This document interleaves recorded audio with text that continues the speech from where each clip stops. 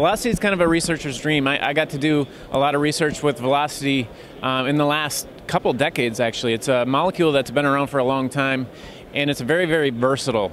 And what makes Velocity very versatile as a POA management tool, it's actually going to be called Velocity PM, so Velocity POA Management. So it's a POA herbicide, and it has good safety in creeping bentgrass, good safety in tall fescue, fine fescue, perennial ryegrass, and even some warm season grasses.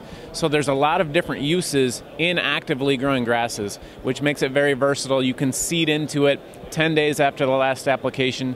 It even offers things like dollar spot suppression, gives you some seed head suppression in annual bluegrass as well. And so it's an awesome tool that we had lost for a while, and now it's back. And so as a Nufarm representative, we're so happy to bring Velocity back to golf course superintendents all over the place. There are many that are excited that it's back because they used it at one time.